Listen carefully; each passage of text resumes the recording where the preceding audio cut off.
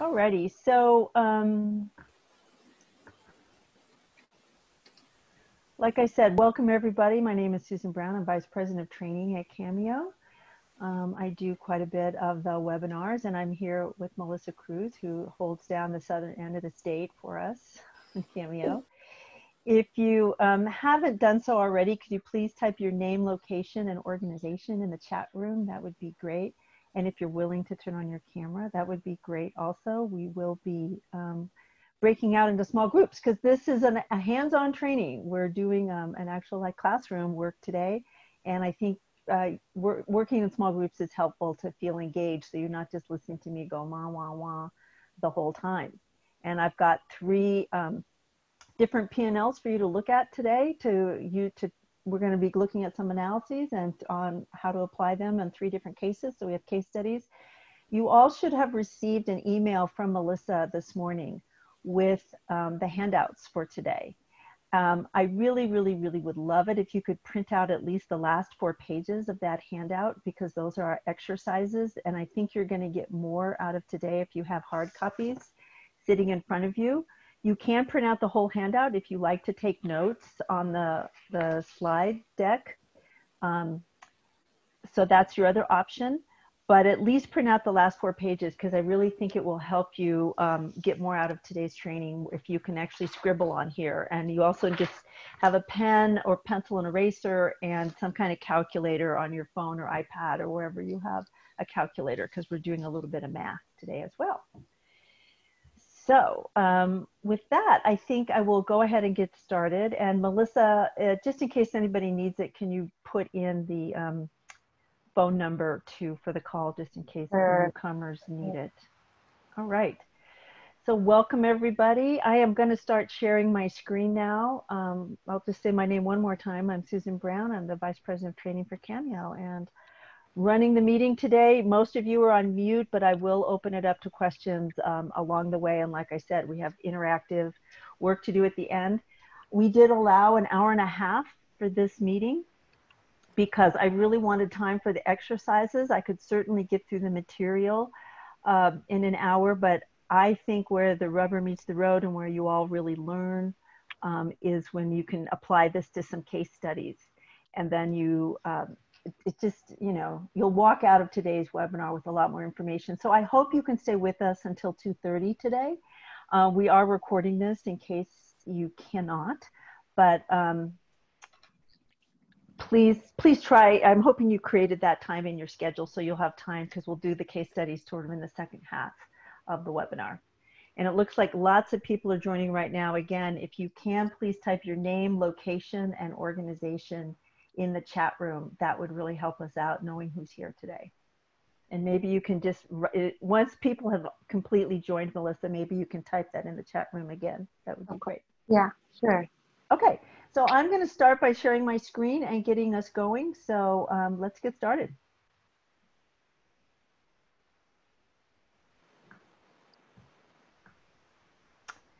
Okay, so here we are. So welcome everybody to Profit and Loss Analysis from Cameo. We are a trade association based in San Francisco, California, that supports the entire small business and micro enterprise field, both the TA and technical assistance providers, as well as the lenders.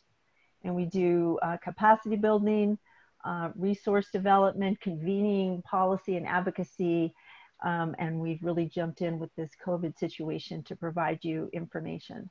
I actually developed this whole training for our annual micro lenders conference that we do every winter in San Francisco, which got canceled because of the coronavirus.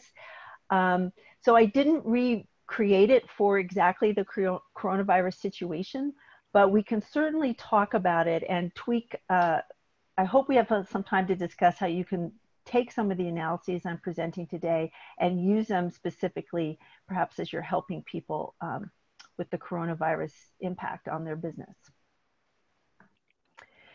So again, my name is Susan Brown. I'm a micro-lending CDFI specialist at Cameo and VP of Training. And what we're going to do today is do a P&L overview where I tell you basically what a profit and loss statement is.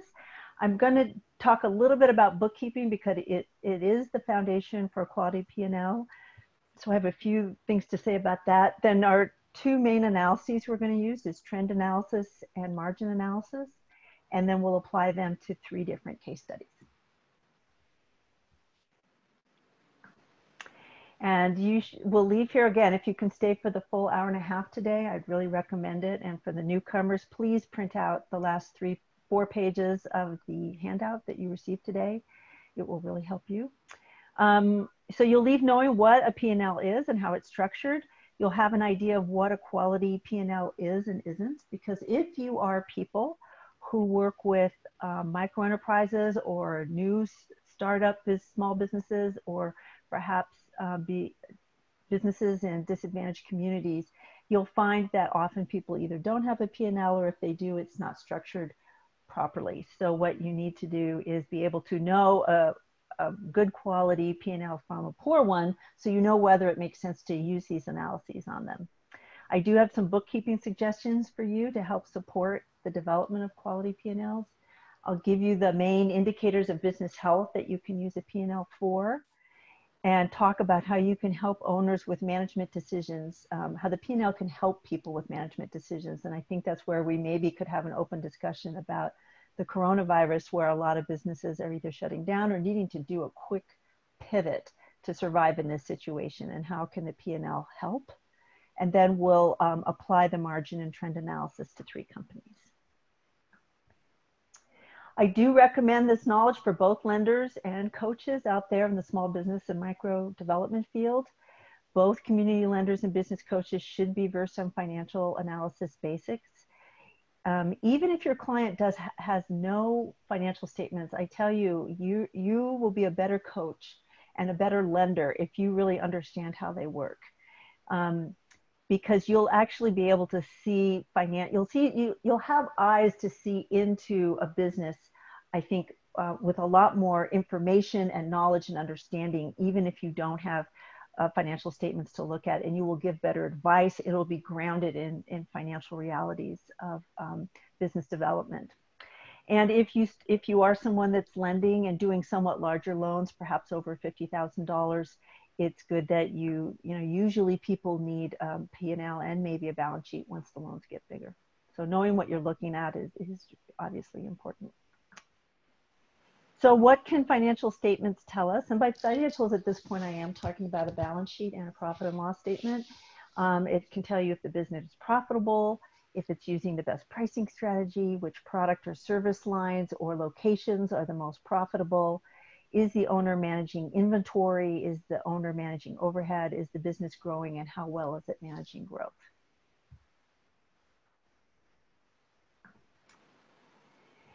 Like I said, even if a client doesn't have financials, but you understand how to analyze trends and margins, you understand how permanent working capital and the operating cycle work, you know how profits get sucked up in a fast growth modality, how seasonality and growth impact cash, you will be a better informed coach and certainly a better informed lender.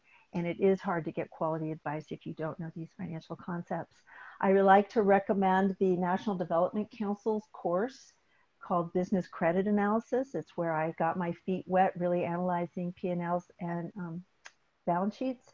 And it's a week-long course, and they have you apply it to a lot of case studies, and you definitely come out of that class understanding the whole financial statement thing very well for work in this industry. So let's dive in and talk about what is a profit and loss statement. So the profit and loss statement measures revenues and expenses over a defined period of time. And that could be 1 month, 1 quarter, or 1 year. Generally, the P&L starts on the first day of the fiscal year. So let's just say that was January 1st for a lot of small businesses, and it closes out the last day of that fiscal year. And then January 1st of the following year, your profit and loss starts over again. So it's a 1-year document that closes out at the end and starts again at the beginning of the new year. It measures profitability, whether the business is making a profit on what it sells. Insights from the P&L can help with reducing expenses, growing revenue, and increasing profit. And most businesses need some kind of income and expense records to file a tax return. They don't need a P&L, but It's helpful to have one for your tax return, but there's other ways to get there for taxes if your businesses don't have them. So what is the basic profit and loss structure? It's pretty simple and intuitive. It's way more intuitive than a balance sheet. It's sales, so sales means revenue, income, whatever you want to call it, money coming into the business, minus cost of goods sold, which is a type of expense, and we'll talk about that a little more later, which equals gross profit, and we'll talk about what that means, minus overhead, which is another type of expense, equals net profit. So what you have here is income and expenses, subtracting out two different types of expenses equals net profit. So pretty simple. Most people can get their head around it, which makes it a great tool to use with your clients who maybe don't have a big background in financial statements. So let's just define a few of the terms here. Income equals sales equals revenue. Those terms are generally used interchangeably. And it's revenue. We're really talking about money earned from the sale of goods and services. It also can include some things like interest or maybe some other things that your businesses earn money on, but mostly we're talking about the money coming in from whatever they're in business to sell. Cost of goods sold. So cost of goods sold is a type of expense. It's just a particular type of expense. If these are expenses incurred that are directly associated with the product or service delivery for that sales period. So that means direct material and labor that went into the goods or products sold for that quarter, month, or year. It's also sometimes called variable expense as it varies with sales. So on the one hand, this is a really great thing to know about cost of goods sold, but it's a very hard thing for small and micro businesses to do. So for manufacturing, if you're making a product, if you've got a bakery or somebody who's selling pottery or any businesses like that where they're making a product, cabinetry makers or furniture makers, it's going to be their direct materials, again, the wood, the flour, whatever that went into the product they're making. Any direct labor, if they're actually hiring someone to help them make or build whatever they're selling, the product they're selling, and perhaps some of the shipping costs would be included in cost of goods sold. For retail, it's the wholesale cost of inventory plus shipping. Service businesses usually don't have cost of goods sold, but in some cases, labor and other costs directly associated with service delivery can be cost of goods sold. So for example, I am a consultant, and if I get a contract and I'm going to hire someone to subcontract with me, what I pay them would probably be considered cost of goods sold, even though I'm a service business. Now, the hard part of cost of goods sold is that, first of all, most businesses cannot track cost of goods sold because they're really not tracking inventory and sales with the kind of specificity you need to know what, because remember, cost of goods sold is, let's say I have a baking business and I sell loaves of bread. If I wanted to know my cost of goods sold for a given day, for example, it would be the flour, butter, yeast, whatever, salt that went into the loaves of bread that I sold just that day, not how much inventory is sitting back in the pantry waiting to be made into bread and sold in a week or 2 or 3. So when you think about it, the businesses that can track cost of goods sold well are ones that have really good inventory systems, point of sale systems, and can really manage their inventory and know what's going out the door at a regular basis. Now, most of our small businesses really can't do this. So while I'm going to be teaching you how to use cost of goods as an analytic tool today, it is tough to come across businesses, small businesses and nascent businesses that even have the ability to track this accurately. A lot of businesses, I'm on the third bullet here, only calculate maybe once per year their year-end inventory with an inventory count for tax purposes, and that might be the only kind of inventory management count that they do at any given time, because they literally just don't have the time and know how to do it, some other way. Now, for many, many, many small businesses, this last bullet point is pertinent, because if a business turns over its inventory every 30 days, it kind of doesn't matter. If you're buying flour, every 30 days and you sell all that you use all that flour up in finished product that you sell every 30 days, then you're turning over your inventory every 30 days, and your inventory sales kind of equal your cost of goods sold sales. But for anybody who has a backlog of inventory that lasts several months, then usually what they sell in a given month isn't going to match their total inventory purchases in a given month. So that's where you can run into problems using this analytically if that matching of inventory with sales isn't available to you.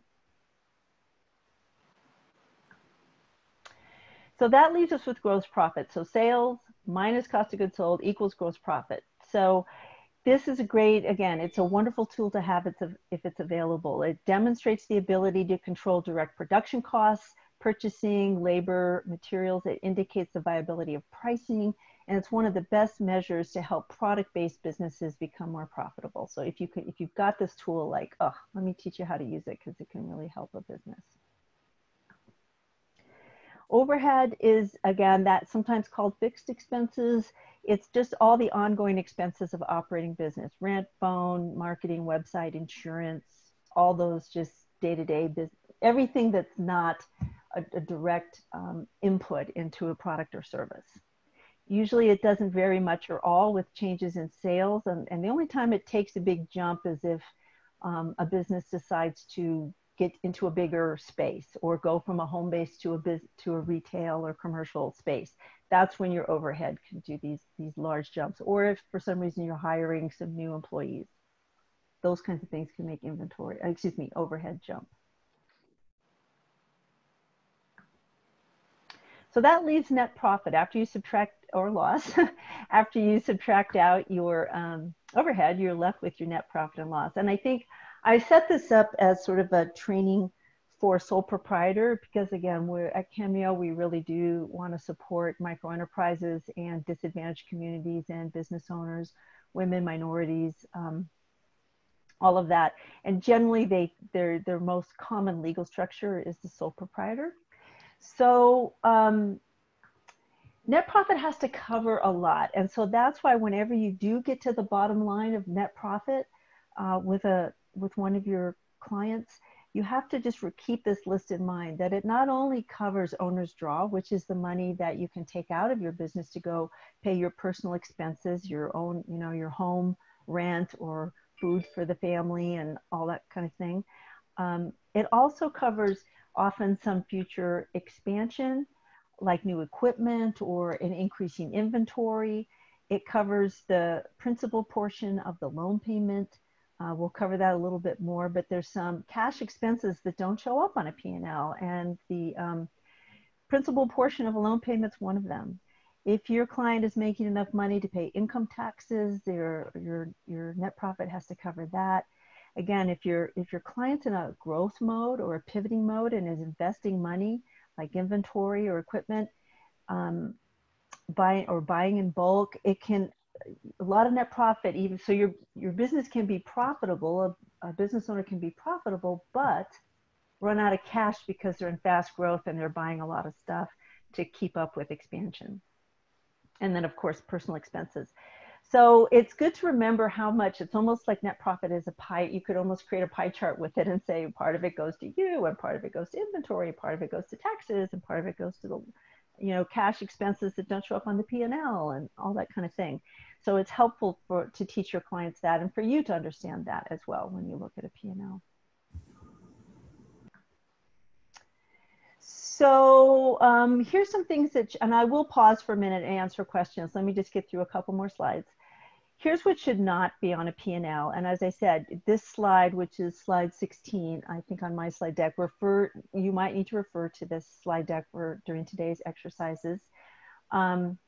Personal income taxes or personal expenses should not be on a business P&L. Sales tax should not be there. It should be sitting over on the balance sheet. Sales tax is just a pass-through. It's something business owners collect on behalf of the government and just hand over to the government on a monthly or quarterly basis.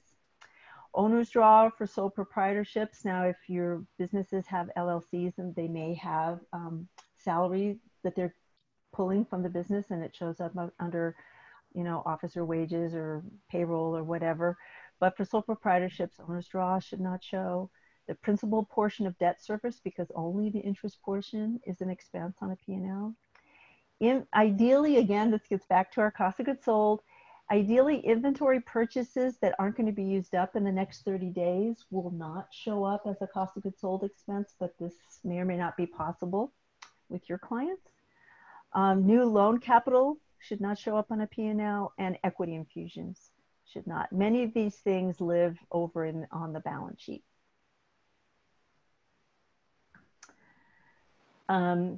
So a P&L, we can't do the analyses we're going to do today on a P&L full of errors. That's why it's good for you to know whether you're looking at one that looks clean or not.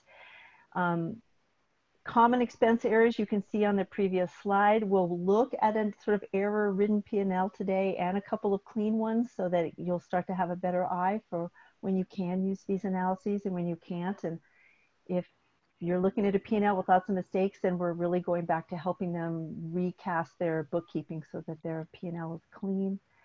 And the other thing about P&Ls, I really recommend, especially for small business, that you keep them to one page. And the usual culprit when you have a two-page P&L is there's excessive accounts that are duplicative, incorrect, or they create account after account for every little expense that shows up, and they've got way too many of them for all these little itty-bitty expenses. So I think what I'd like to do is stop sharing for a minute and just check in with the chat room and see if there's any questions over there. I have one question from Gloria Glasgow. She's asking, what's the name of the financial statement analysis certification that you mentioned at the beginning of the webinar? Oh, yes. Let me write that in. It's called NDC, or National Development Council, and it's their Business Credit Analysis course. I just stuck it in the chat room. National Development Council Business Credit Analysis. And the National Development Council has a whole certification program with various courses. This is just one of their courses, and it really teaches you a lot.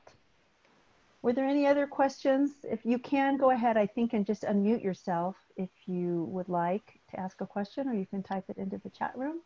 Yeah, I had a question. Is that okay? Sure. Yes, please. Just introduce yourself with your name and organization, please. Oh, I'm Bill. I'm Bill from the SBDC. So, which SBDC, Bill? Which one? Several. Several. Okay. In the Bay Area, yeah. Okay, cool. So I was wondering about merchant fees and cost of goods. Mm-hmm. Yep, I would call that a cost of goods sold, because it's a percentage of the sale, right? Right. Mm-hmm.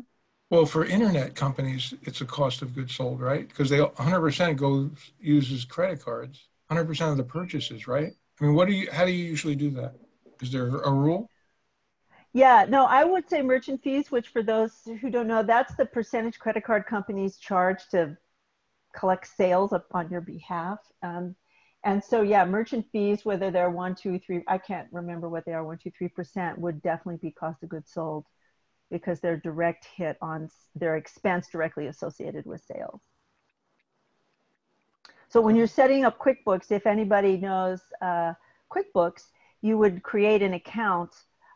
If you'd like, you could create an account called merchant fees, and then you tag it as a cost of goods sold type of account, and then QuickBooks will know how to put it in the right place. But it's not commonly, I think a lot of times it's put as a operating expense though. I know. Well, that's what you're going to see in a minute in your packet. There's P&Ls all over the place that aren't set up properly. Okay. So often when you work with a client and you start to see that they've put things in the balance sheet, on the P&L, excuse me, that shouldn't be there, or they put it in the wrong place, that's the time to have a discussion with them and say, hey, did you set this up, or did you get help setting this up, and why did you put this here? And start having that dialogue so you can maybe straighten it out. If it is an overhead, it's one of the things, at least in QuickBooks, which is the only really bookkeeping system I personally know, it's easy to change it from an overhead account to a cost of goods sold account. There's some things that are very hard to change in QuickBooks, but that one you can pop up into the right category if you find it in the wrong place. Okay. Now, one other thing though. So is there a ratio for depreciation to sales that the business shouldn't overinvest so the depreciation is too high? Do you have a ratio for that or no? No, I've never heard of a ratio for that. And depreciation really is based on a business's investment in fixed assets of one kind or another, because you depreciate fixed assets, right? Is that what you're talking about, Bill? Yeah, yeah. Yeah, yeah. Well, and the only thing I'd say about fixed assets is you really want to advise young and small businesses to be super lean and mean on fixed assets. You know, fixed assets are sort of like a necessary evil, you might say, financially, and they can suck up a lot of capital. And unless they're a very productive fixed asset, you want to minimize how much money is put into there. And I have worked with business owners who got advice from their accountants, because accountants, not all, but some are very fixated on getting tax liability down. And they'll actually advise business owners to go invest in fixed assets just as a write-off, when in fact it's using up precious capital and it's not an asset they really need.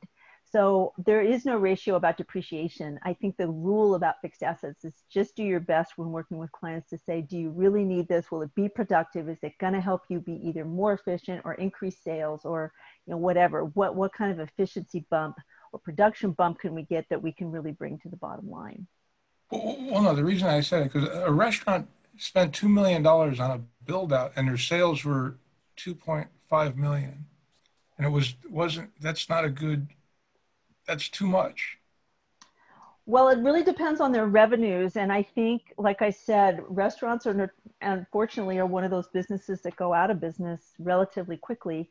Okay. And so you kind of have to help them understand how, you know, it works. It's not an easy industry to stay afloat in.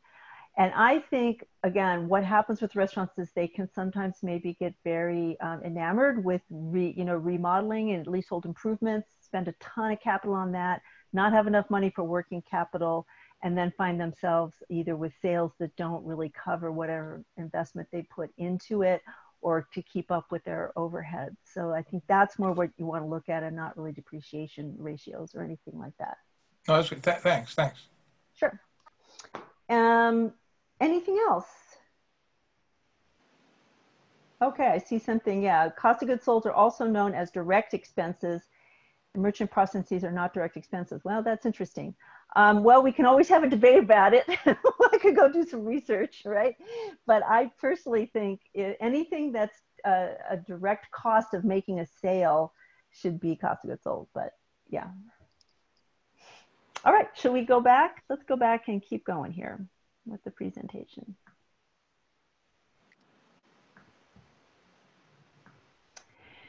So what's next? Okay, so it does all start with bookkeeping. You know, you can't do analysis without bookkeeping, a good bookkeeping system, and bad numbers or no numbers really, not only can you not apply the analysis we're talking about today, but, you know, your business really is kind of flying blind. However, that's really what all micro enterprises and small business startups do. They don't spend a lot of time often on bookkeeping. It's getting easier every day. Several years ago, I looked into something called Xero, and perhaps even QuickBooks Online does this now, where you could kind of manage it all on your phone and take pictures of your receipts and, you know, invoice people from your phone. And it's getting easier for a phone-based company to keep decent records. It's still just often not done, or just not done accurately or consistently enough. Unfortunately, though, without them, you know, your business owner doesn't really have a way to really analyze their pricing and product selection, analyzing on how to set up contracts, leases, equipment that's too expensive or doesn't increase profitability, just what I was talking about with Bill. You can make really unfortunate financing decisions, either taking on too much debt that's structured wrong, debt that's too expensive. I mean, unfortunately, without these tools, it's very hard to make some good business decisions. And as we know, most of the people going into business, again, who are new at it, love their product or service, but are not business managers and finance managers. And so they're struggling often to keep up with the financial side of their business, even if they understand their product and service pretty well. So I just thought I'd give you a few tips for those of you who work with if you don't know QuickBooks or some other bookkeeping system, I really recommend you go and learn one of them. You know, learn Xero, or if anybody knows of a good bookkeeping app, please. FreshBooks, I work with somebody who uses FreshBooks, which looks pretty nice. QuickBooks, Xero, please put it in chat right now if you've got a good experience with a bookkeeping system, because again, to be a lender or a TA provider and really have no idea how bookkeeping works and how to set somebody up properly, it's very hard to do the financial statement analysis and I think be a grounded coach or lender. So just in QuickBooks, you know, what's really easy to fix is you can change the type of account, which again, I think was mentioned to Bill, you can pop something from, you know, being an overhead expense to a cost of goods sold expense. You can merge accounts pretty easily. We're going to look at an example today where there's like so many duplicative accounts. And there's a bunch of things we need to fix with this business, but one of them you can do is just merge accounts together when they've gotten too many. You can eliminate sub-accounts. Like I said, one of the most common errors when people have set up their own books is that they just go account happy. Every time they turn around, they create a new account, and there's just too many of them. You can add this thing called you can add class or customer functions, which means you can sort, and I'll actually show you an example today that has the class functionality turned on in QuickBooks, and it allows you to look at a company by job or by division or major product line, things like that, or location. It's a way to start to say, where am I profitable and where, you know, did I make money on the Jones job and lose money on the Smith job? You know, it's a way to start to fine tune, and that's easy to set up in QuickBooks. You can split transactions between different accounts. You can change, like I said, you can change accounts if something just got filed as as office supplies and it really should be telephone or whatever. You can do that easily. And P&L issues are pretty easy to fix in QuickBooks. Where we run into problems are things that are a little bit more balance sheet based. Again, sales tax and payroll errors. I mean, and when I ran into people who'd made a mash of that, I just said, look, I don't have the chops to correct it because it take a lot of time. There are people probably who can. It just seems like it would be expensive. Also getting people switching to QuickBooks Payroll mid-year, I found really challenging.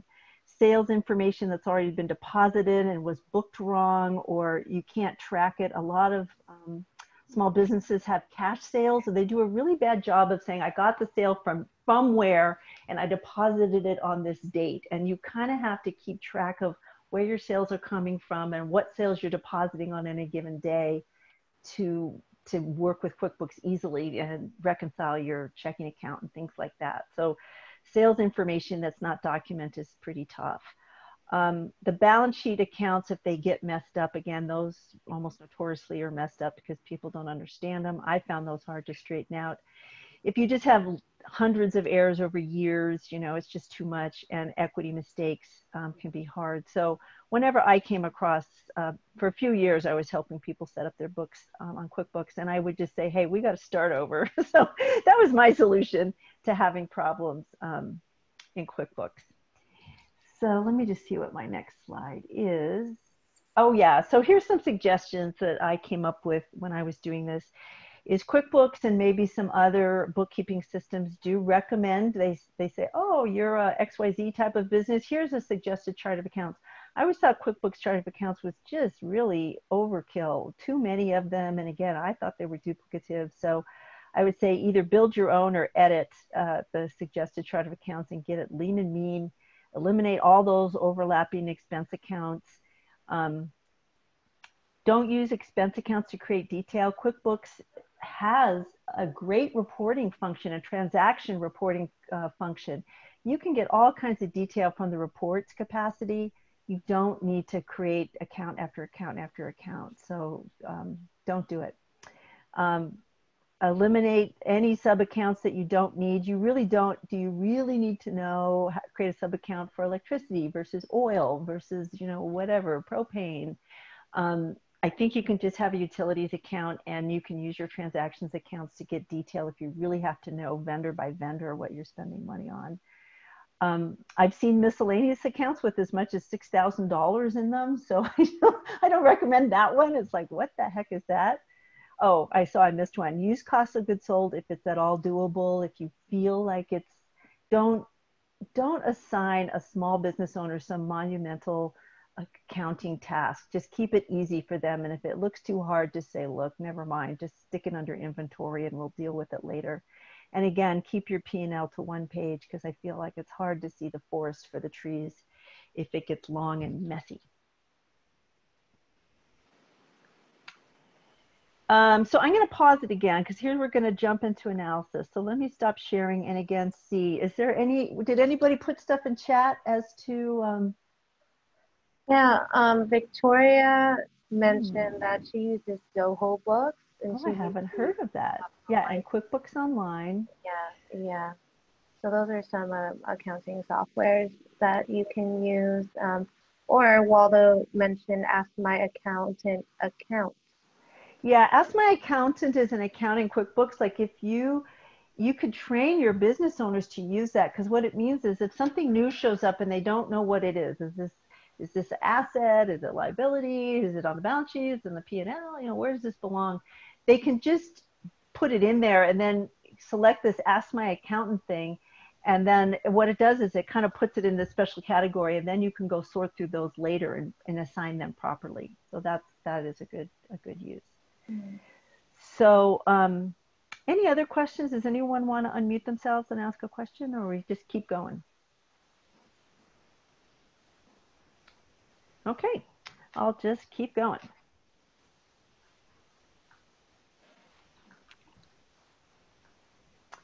So what is P&L analysis? What can we do? So it means analyzing historic performance.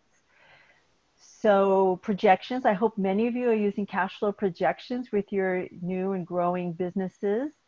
And that's where you really analyze future. You're trying to figure out what's possible in the future and make some good decisions there. But P&L analysis is about analyzing the past. It detects positive or negative trends in a company's past performance.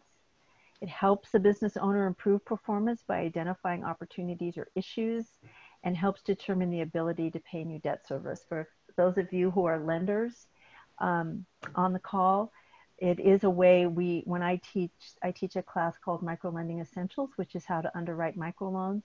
And when we have a P&L, we do use it to see if a borrower can take on some additional new loans and manage the monthly loan payment.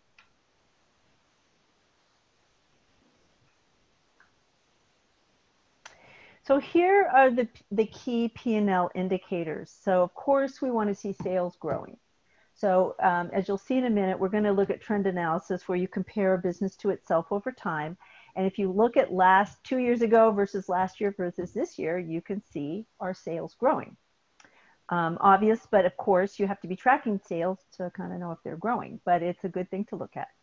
Now, cost of goods sold, which remember is an expense directly associated with production of a product, we want that stable or falling. And the reason we want cost of goods sold stable or falling is it usually means if it's stable, it means you're managing your purchases and your production process and your pricing well to maintain your gross profit margin. If it's falling, it means you're actually doing better with every sale. As cost of goods sold falls over time, you're making more money out of every sale. So we want to see cost of goods sold over time stable or falling. We want to see gross profit at the very least stable, but ideally rising. So that means, again, out of every dollar of sales you have, after you take care of your direct expenses for creating a product or service, you are taking more and more money to the gross product line. Overhead, which is, again, all those just regular monthly expenses, again, we'd like to see that stable or falling, and net profit rising. So net profit, we want to see enough net profit to pay owner's draw taxes, expansion plans, and existing debt. So this will, again, keep remembering that sort of pie-shaped net profit that covers a lot of different things.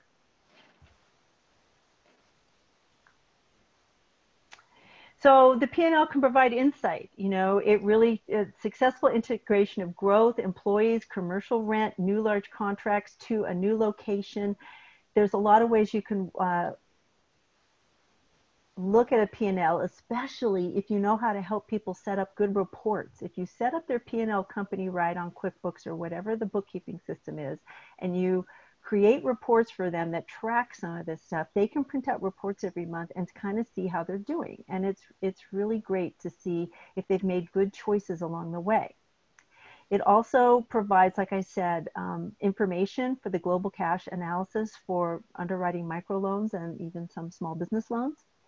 And with proper bookkeeping report design, it can support strategic management decisions about pricing, product lines, locations, employees, I mean, on and on. It really can be a great tool for making business decisions.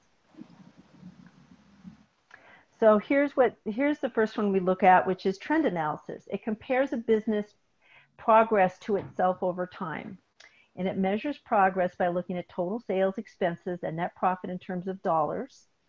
Analysis comes through comparison of this month or year to last month or year. So you're saying so far between, let's say, January 1st and April 28th, I did X, I sold this much, my expenses were this much. I can compare it to the exact same 4 months last year and see how I'm doing. Are my sales the same or worse?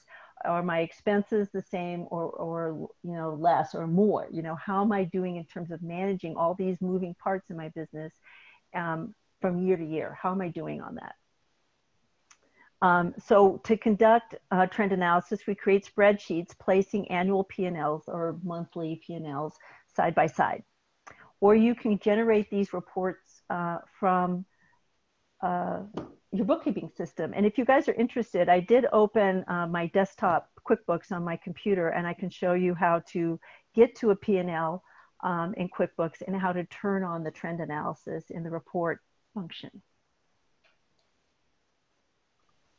So just if you want that, write it in the chat room and I'd be happy to show that to you, and I'll be sure to do that before we go today.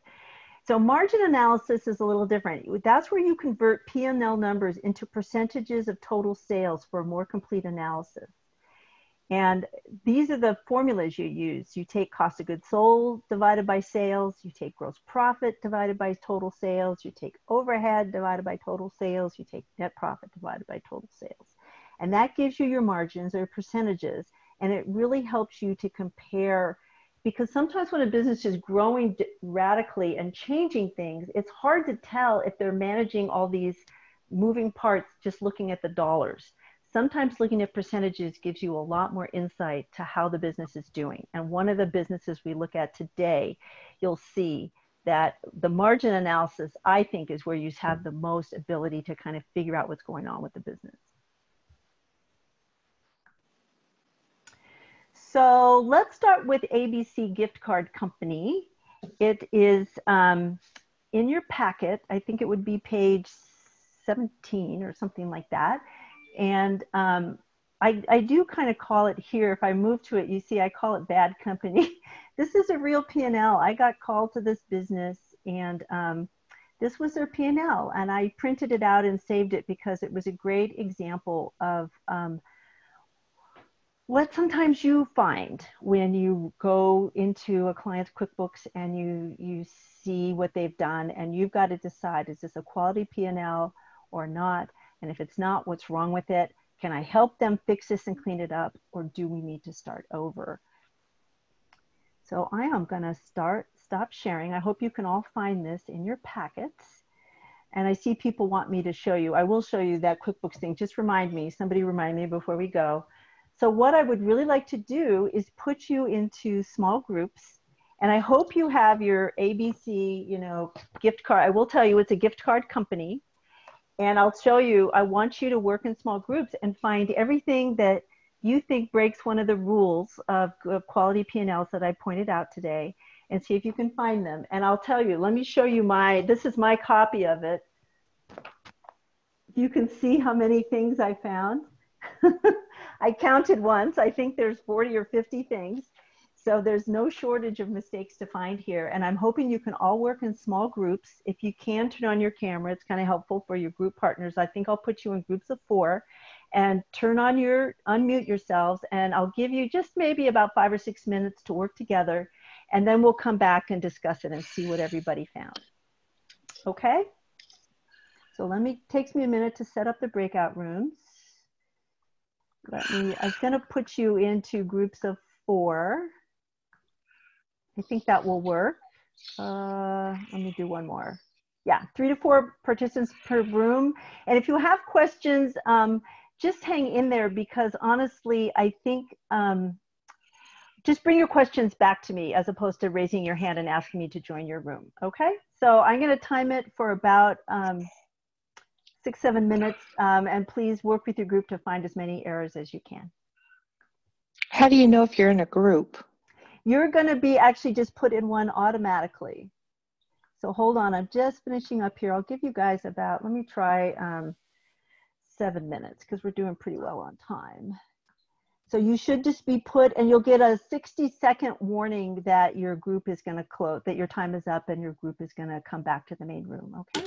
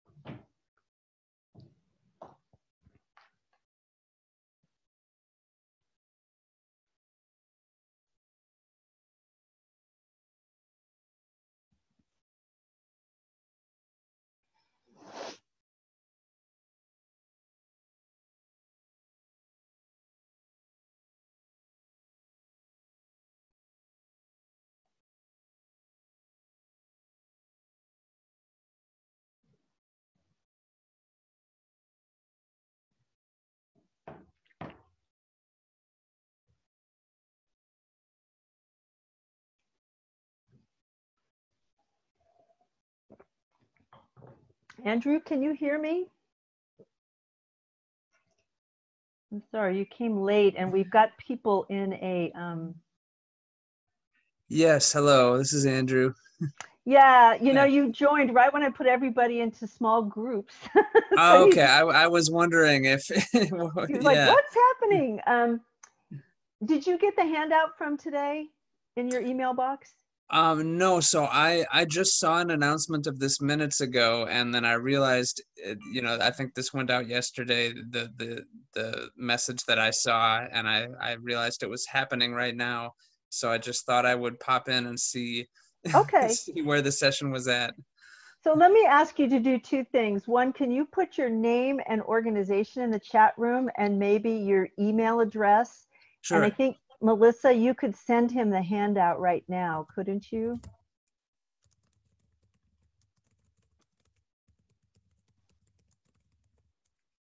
And just so you know, Andrew, we're going until 2:30 today, so it's an hour and a half.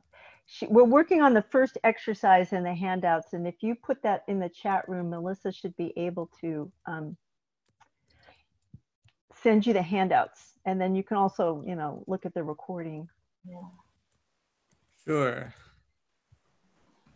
Okay. Just hang in there. People will be back in a few minutes from the okay. small group rooms. Okay. Okay. Well, is the entire session is recorded that I could like watch from the beginning later? Yeah. Yes. Okay, thanks. But you may want to hang out for the discussion. I think it often is kind of robust, especially if you have a question, but sure. It's certainly up to you. Yeah, thank you. Sure.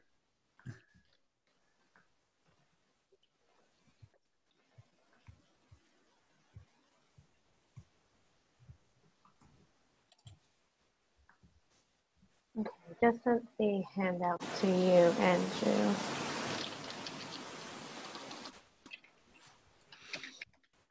We have somebody else coming in from the wait. Okay, go ahead and admit her. It's okay. I admitted her, but she disappeared. Yeah, that happens. It's interesting.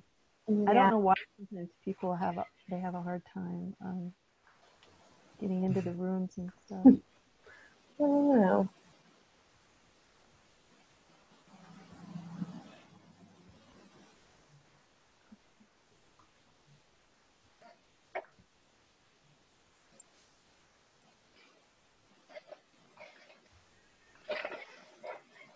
Be right back, Susan. I'm just gonna get some water.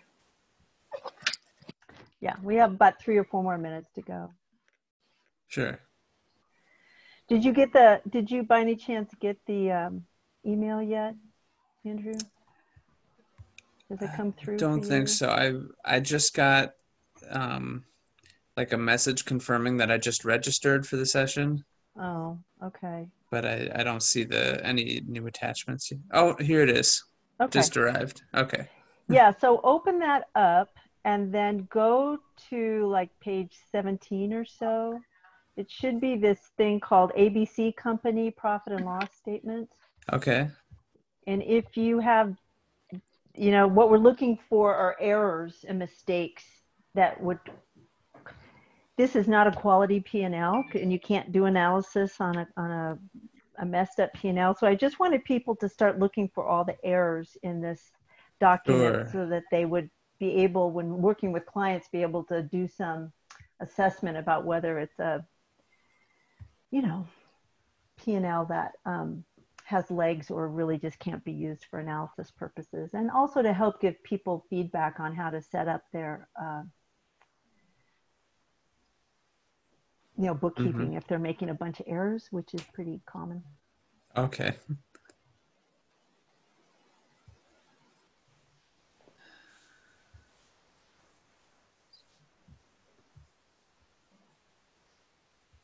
So I hope this works, Melissa. I set it up where they're just going to automatically be kicked back in here in about 2 more minutes. So I'm still, wow, there's more people joining. Yeah. Oh, it's the same woman, Veronica. Yeah, still trying to get in. Yeah, I don't know what's going on there. Yeah.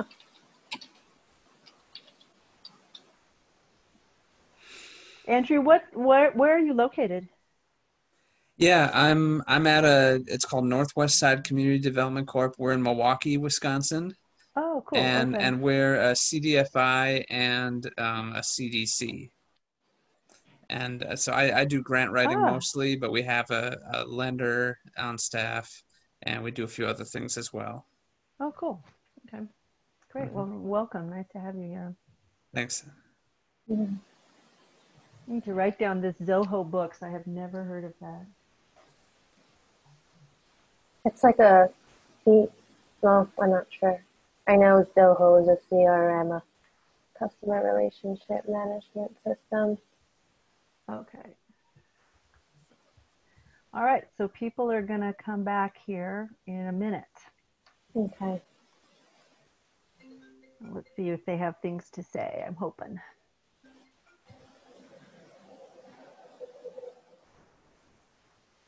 One back.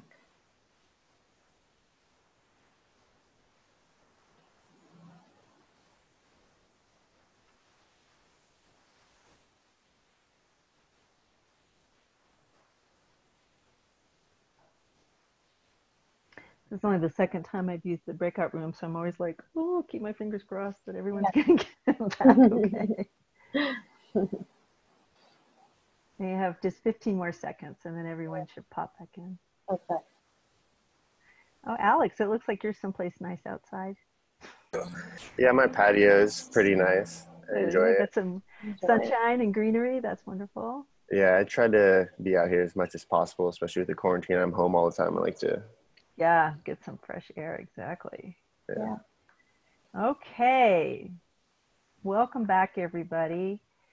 Does anyone want to offer a couple ideas that their group came up with of mistakes on this P&L? Can you unmute yourself and volunteer some ideas? Everything? No, yeah, well, come on, let's be specific. Yeah, there is a lot. The loan, there is a they big included the loan payments, which only the interest should have been included. They included multiple loan payments, so that should have just been interest, not the actual loan payment. Gold star there. Who else? Everyone, just if you can, just say one thing if you want to. Rosalinda, did you have one?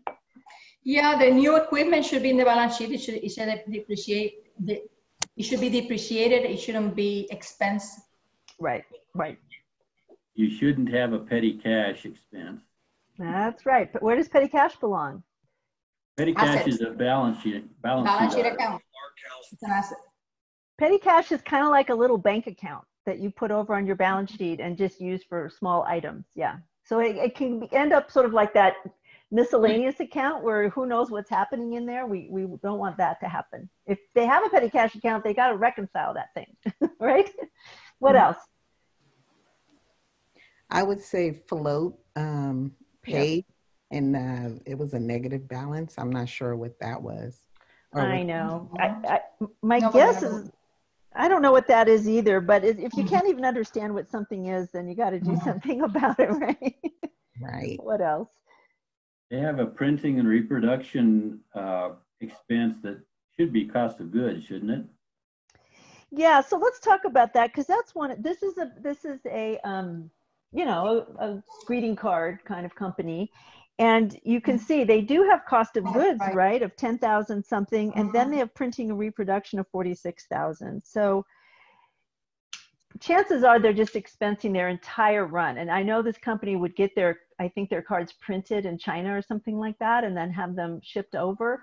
And ideally, this is a company that doesn't just expense, you know, a year's worth of inventory in one fell swoop, that it's somehow tracking sales as you go, and that most of this is inventory that should be on the balance sheet. But in any case, it shouldn't be in overhead. It should always be in cost of goods sold. So there's a bunch of problems there. What I would say is, depending on what kind of printing is it.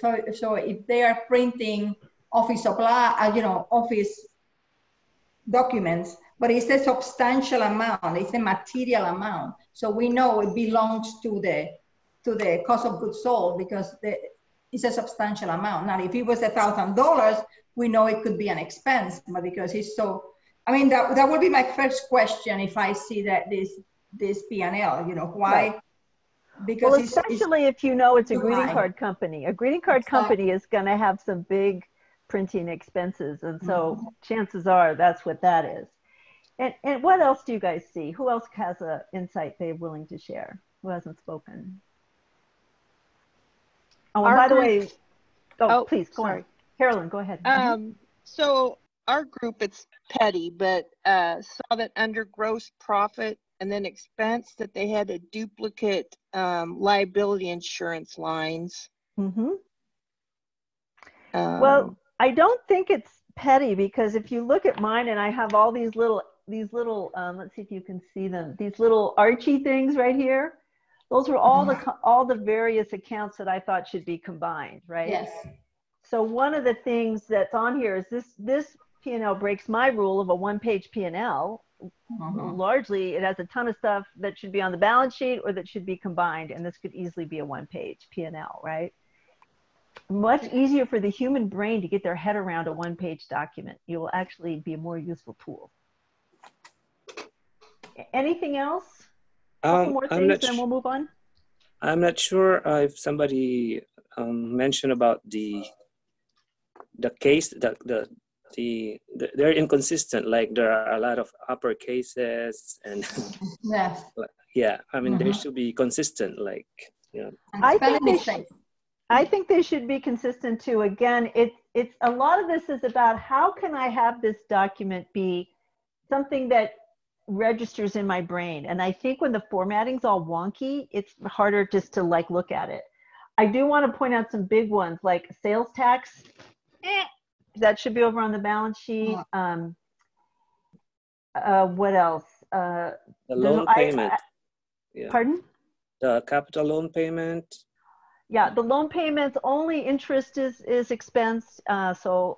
Yeah. And if I actually look at capital loan payments, I don't know if those are payments or capital infusion. I can't even tell what half of this stuff is. Plus, it's more than 1 year, and the P&L can only be 1 year. And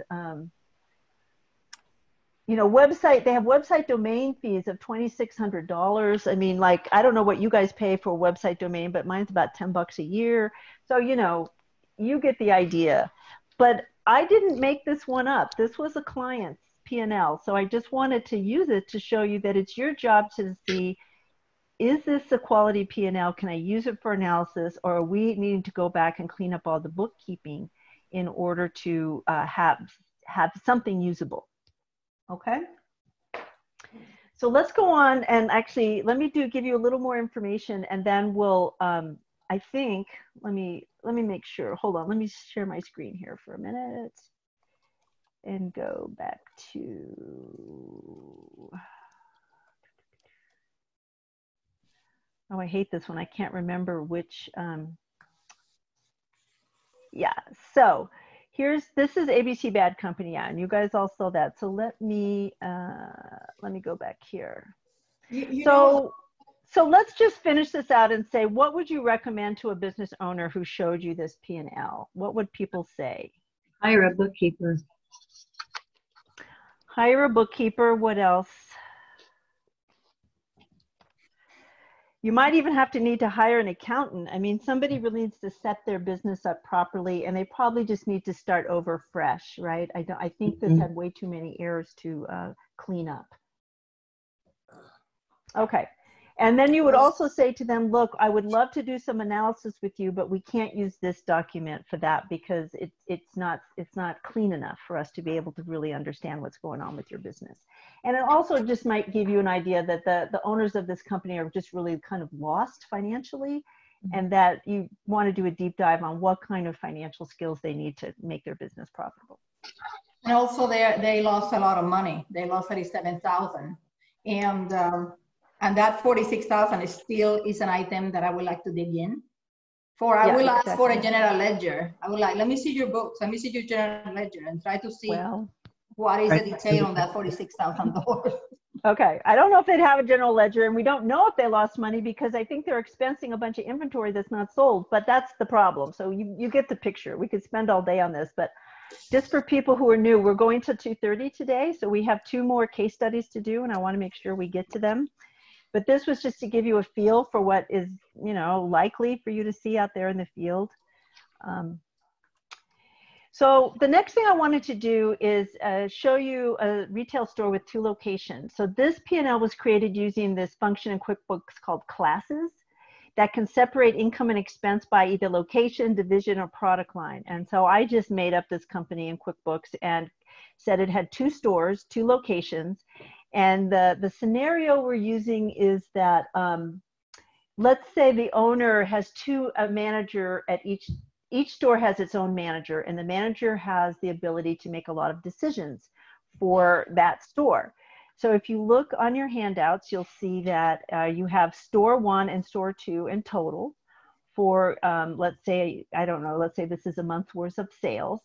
And what you see here are the margins, right? So these margins are calculated. So if you can see on my screen right now, I have $6,800 here in store 1 cost of goods sold. And if you take 6,800 and divide it by 13,000, you'll get 52.31%.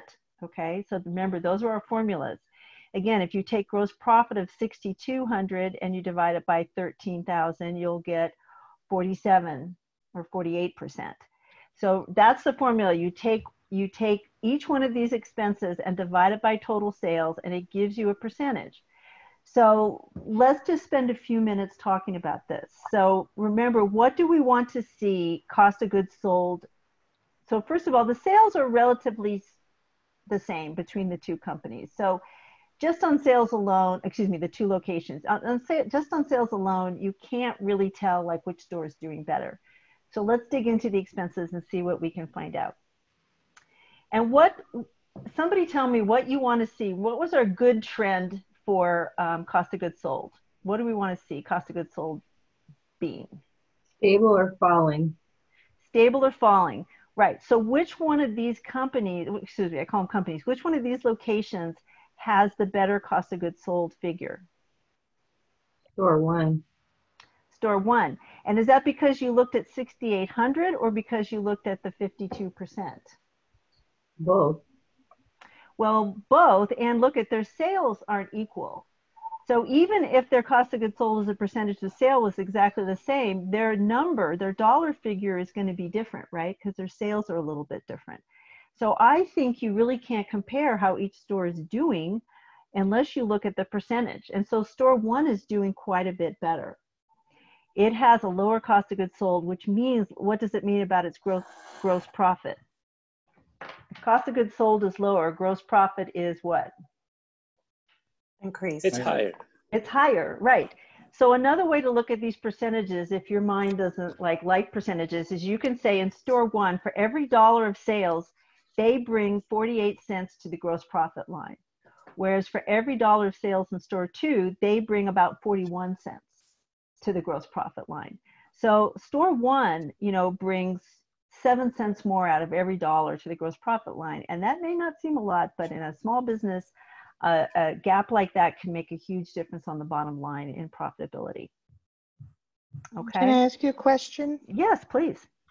So if these were my two companies, would you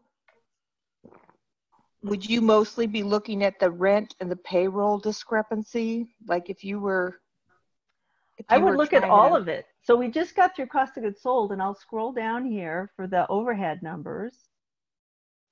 So here we have the overhead numbers also vary. And so somebody tell me what you see that stands out to you that's worth noting in the overhead numbers. So what my answer to your question, I'm sorry, I don't, if you could tell me your name, I didn't hear, can't see. Oh, it's Carolyn. Carolyn, yes. I was just looking at where I thought there was the biggest disparity between the two companies, and I thought it was payroll and rent.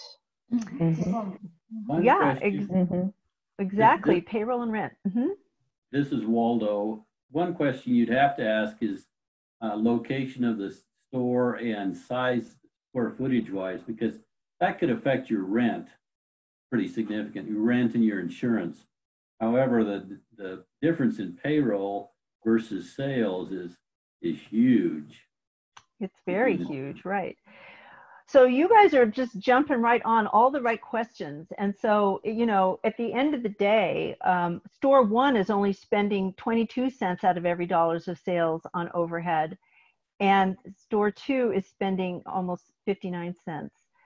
So, and obviously store two is losing money and store one is making money. But do you see how much insight that this gives you? And even if we were just looking at sales dollars, it would give you some insight. But do you see how the added benefit of having those margin percentages there, that it opens up a whole nother level of information? So what kind of advice, if this was a company and the owner came in and said, well, I have these two locations, I let each manager kind of run with it and do whatever she wants, what would you say to this business owner?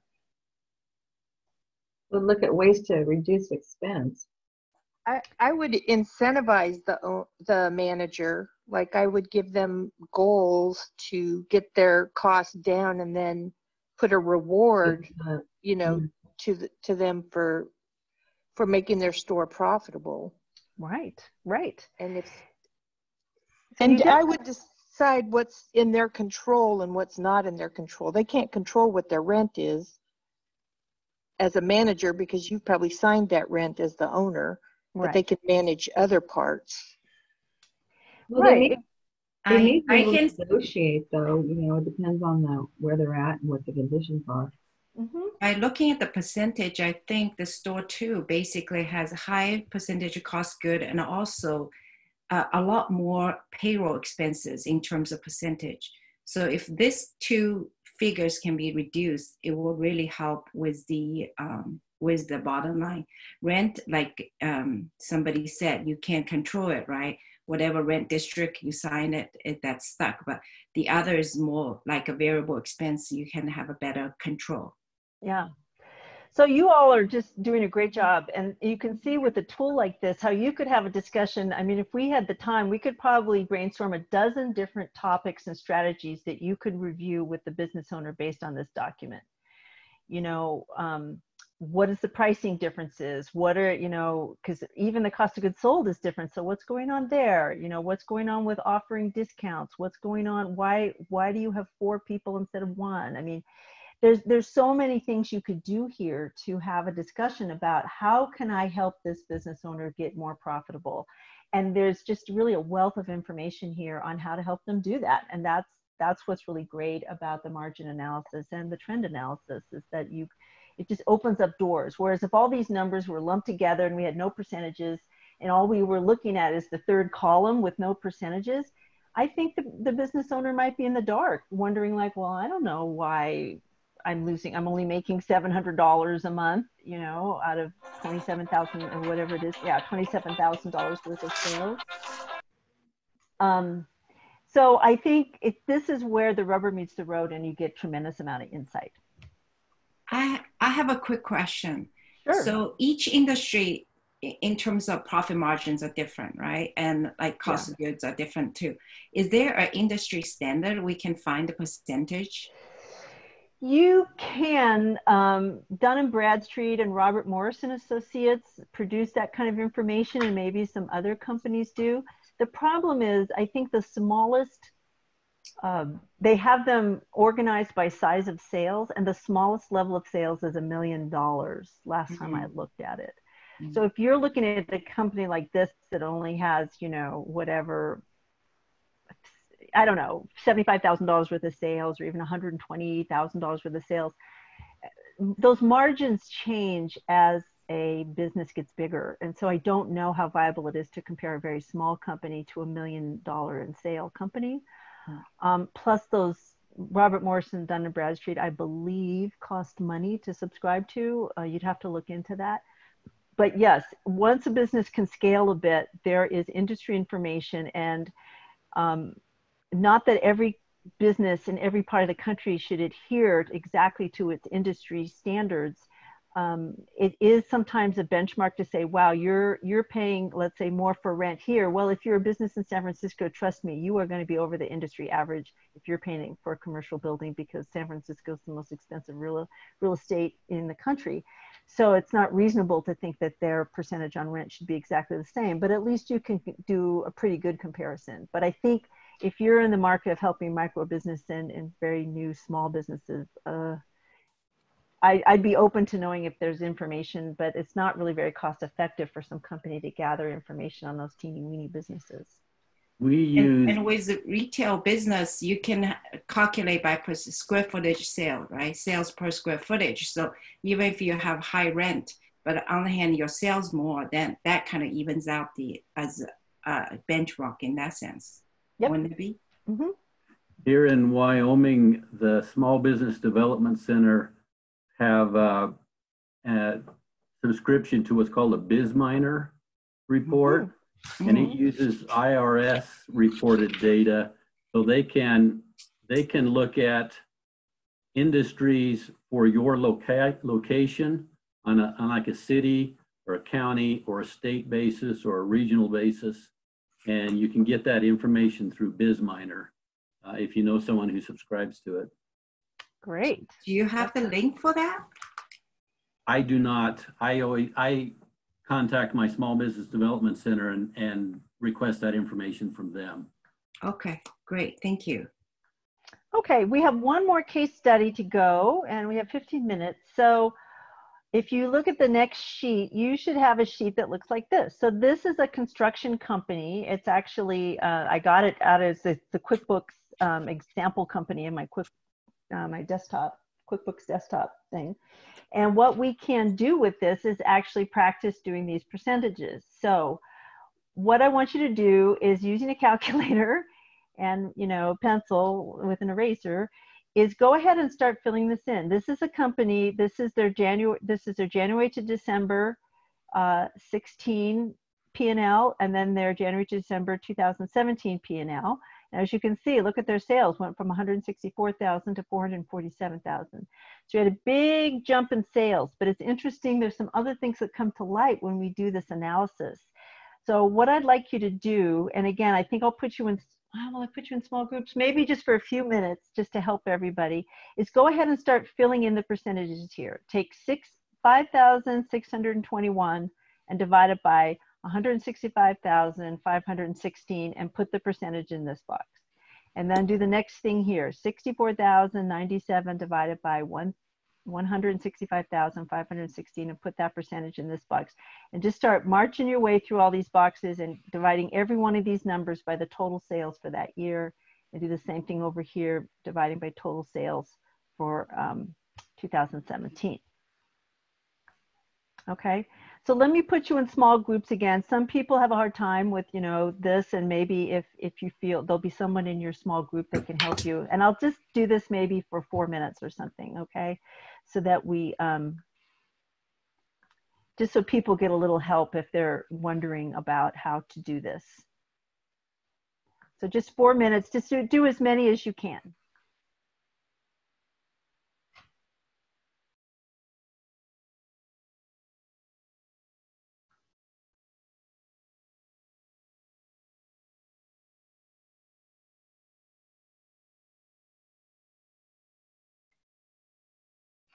And somebody was left here. I wonder why. Richard Morris. Hi, Richard. I don't know why you didn't get put into a room. I think Veronica just got into the meeting right now. So she was. She's been trying all this time. Yeah, yeah. That's interesting. Well, sorry, Veronica. Yeah.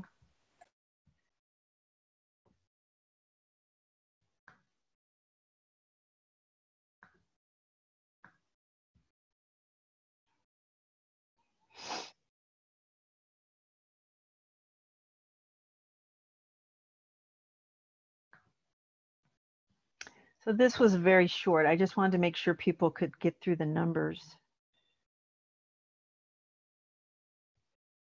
without feeling, sometimes just basic division can be hard for people. Yeah. I think it is. I know. It just depends. It's like either it depends on your brain. Like, you know, poets, man, they just, the math thing, whatever. So yeah. Math doesn't come as easy to me as language or English language. I think it's just how we're hardwired, you know. Yeah, I agree.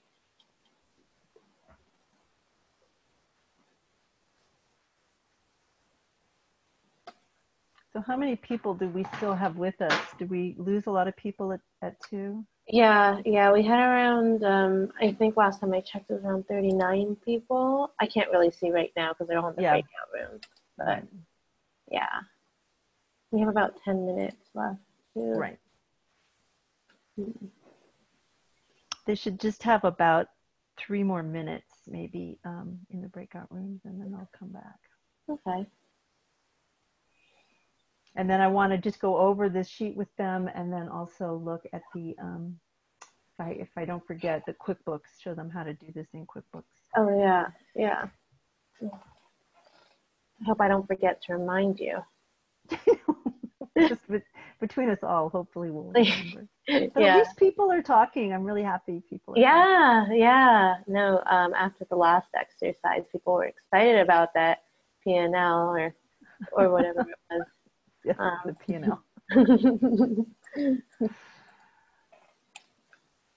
Yeah, sorry. I have a hard time following sometimes because I still need to get the foundations down. Yeah. You'll get there. You'll get there. Thanks, Susan. That's reassuring. I mean, you're on this like steep learning curve like this. Yeah. Oh, somebody else is. This is so. Just let them in. I don't know what to say. Go ahead and let them in. Veronica again. Oh, no, she's persistent. It's Larissa, actually. She. Hi, Larissa. Hi. Did you just sign on, or were you in a breakout room? And then... The thing is that I'm having really bad connection, and they're working on my internet here at home, and I'm finally back. Okay.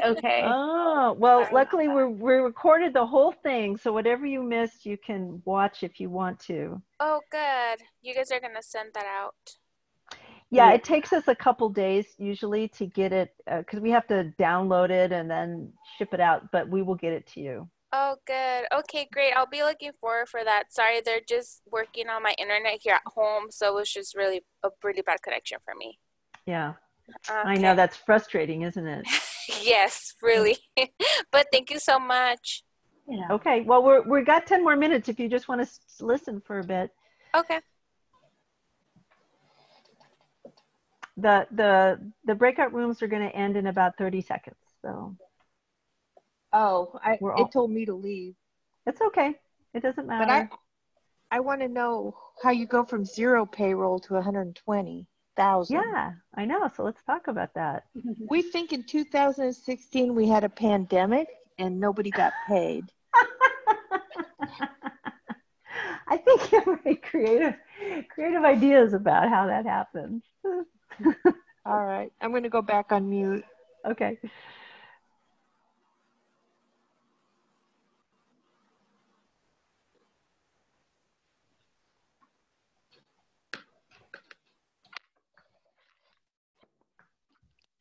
Okay, welcome back, everybody. Yes, it sounds like some of you got started. You probably didn't finish, but I can go. I have a completed sheet that I'm happy to go to, and then we can discuss and do some analysis with. Were there any questions before I hop to my completed worksheet? Were people catching on just how to do the math and fill it in, mostly? Okay, great, sounds good. So let me go back to sharing my screen again, and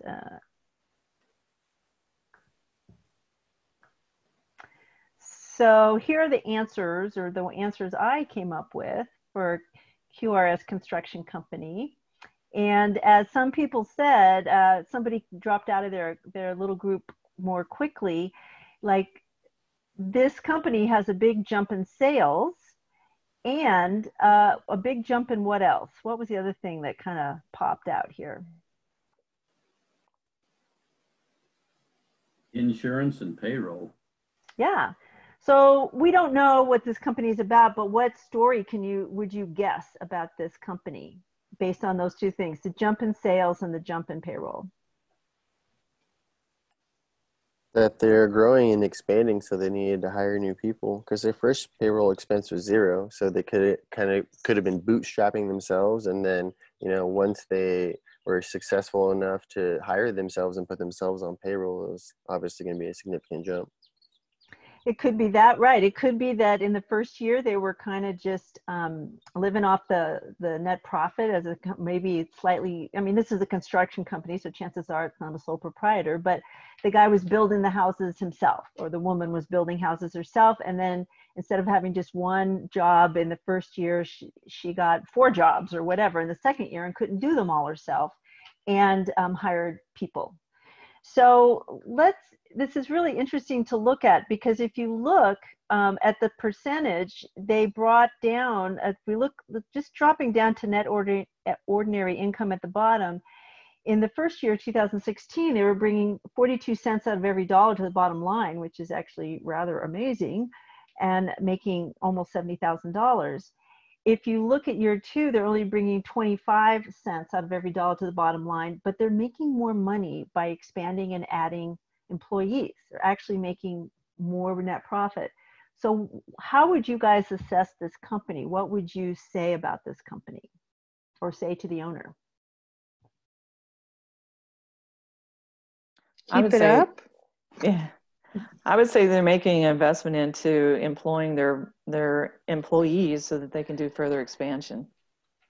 Yeah, I would say exactly that. I would say this company is growing fast, had to add employees, and I don't know if anybody's worked with a business who's used to just paying themselves and then they add employees. Usually their pricing isn't set up well for employees, and they lose money the first year they hire employees because they don't know how to manage salary versus pricing when they're used to just paying themselves.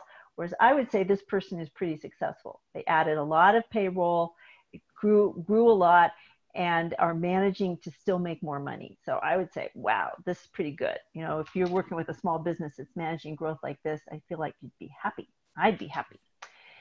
So I have a question on that. Can sure. I ask a question? Yeah. So why is the interest expense lower and the automobile expense the same? You would think with more business, they may have had just like a big project, huge project. Right. I'd have to dig into all the little, transactions. Okay. And so I don't know the answer to that. This is all QuickBooks data, so it doesn't make a lot of sense. But I think what we're trying to capture here is the big picture about whether this company is succeeding and why, and what story can you tell about this based on your trend and margin analysis. That's kind of where we're going. And you're right, the numbers themselves beg more questions, but don't lose sight of the big picture here. Even if there's something small here that's like 4% of the total overall picture, overall this company is doing incredibly well managing growth, which a lot of companies don't. So that's a good sign. And what I did is create a little worksheet at the bottom of this where you can actually document, you know, some of this stuff. So a change in sales, there's the formula for you. It's year 2 sales minus year 1 sales divided by year 1 sales. Their sales grew by 172%. So again, it's really nice to turn some of the dollars into actual percentages. I did the same with change in gross profit, change in net profit. Cost of goods as a percentage of sales is falling, which is a great thing. Profits are increasing. This is a great thing. They're managing growth well. And we don't have time today to go into it, but if you take the business, the micro lending essentials class and you learn how to like do global cash analysis and see if people can take on new debt, what you see down here is in year 1, if this person was entertaining a loan that would have an annual debt service of $18,000, they really couldn't afford it, but they could take on a loan that had an annual debt service of $18,000 in year 2 and afford it. So there's just sort of a wealth of information here that you can, again, use the P&L to help you, you know, help you and your clients understand what's going on and give them way better advice than just kind of winging it from all the numbers mushed together or poor numbers or whatever. So I did want to show you that QuickBooks thing before we leave today, and I can show you that. But are there any other questions or comments people have? Do you feel like you kind of understand now how to take one of these documents and maybe turn it into an enhanced tool to use with your clients? Yes. Great. So let me take the minute just to show you that if you happen to get a client who is on QuickBooks, you can't, QuickBooks does this for you, and I'm assuming the other ones do. It's like I said, I'm not a bookkeeping expert, so I don't have every, yeah, so this is what I want to share is my QuickBooks. So what this is this is kind of the same company, you know, more or less. I think QuickBooks enhanced it because I just pulled it up today and I went, oh my goodness. So if you go to, I can just, let me close this here. So in QuickBooks, you go to reports and you go to company and financial, and then you go to profit and loss standard and click on it. You get a profit and loss statement, which I will make bigger. And then there's a few things you can do to customize. I'm going to hit this button called collapse because it just makes it a little cleaner. Then I'm going to go up to customize report. And first of all, I just want to change the font size because it's awfully small. So let me make it bigger.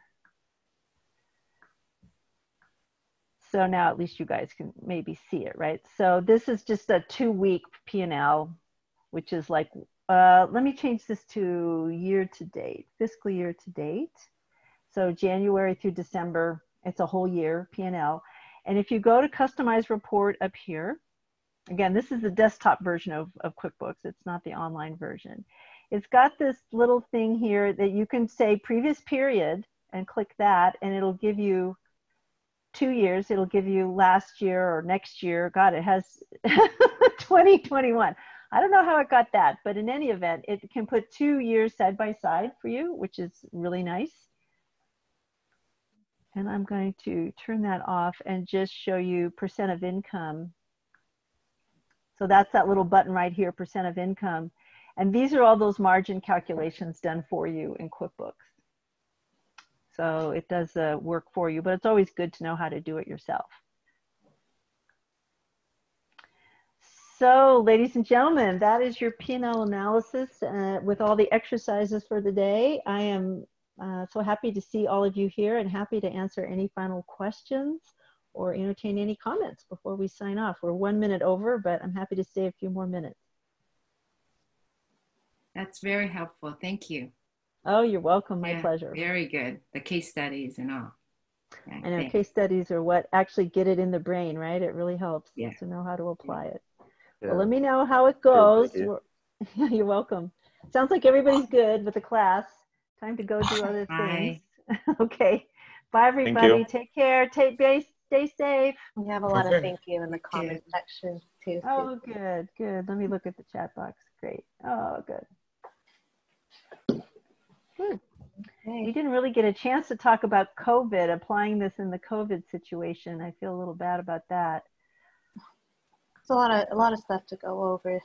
It was a lot of material, but you know, when you're trying to help people survive, I gave you some tools to help people survive. And so just do your best to like see how can I help people get more money to the bottom line, reduce expenses, pivot to something they can sell. These are some tools you can use the P&L for, which is what we're all trying to do now. All right. Bye, everybody. Thank you. Do we need to do anything, Melissa, before we close the meeting? Are we good? I think we're good. Let me know if you want to share any of the resources, with the group after. I'm going to send a follow-up email. And I think my answer sheet for that very last case study would help people. Okay. Where can I find that? I'll email it to you right now. Okay. Okay. As soon as we get off, I'll email it to you, and then I think that's it. I think that's all. That's the only new thing I introduced. Yeah. Okay. Well, great job, Susan. All right. Thank you. Bye now. I'm going to end the meeting. Ciao. Bye, Lynn. Bye, Veronica.